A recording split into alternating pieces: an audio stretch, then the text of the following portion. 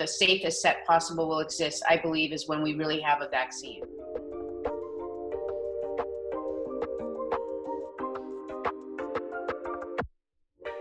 Understanding that you'll never have just a safe set until we have a vaccine, they're actually looking to create different kinds of storylines. Can't wear PPE unless we're doing a project that's about a pandemic and everybody's wearing masks. It was during the Spanish flu that silent films, some of the top stars have gotten very sick. And when the Spanish flu ended, that's when we came into the talkies. And so those performers actually became obsolete if they couldn't transfer over into the talking TV and film.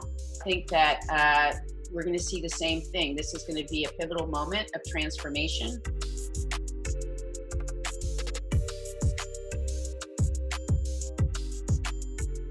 How do we create an environment that's safe, not only for the actors, but for the crew, for anybody who's there? Testing is going to be the most important thing initially, to make sure everybody's tested at least 3 times a week. We have a thing called the zone system, and the zone system actually establishes barriers so that limit the flow of people, where people are going depending on their proximity to the actors, because we have to make sure, since the actors don't have PPE, that they are in a place that they're not going to be exposed to other people. I know that there's an anxiety. They're saying, how can we do this on a regular basis? Well, these are the things you have to do, the things that have to be done to make sure that everybody's living in the safest possible environment.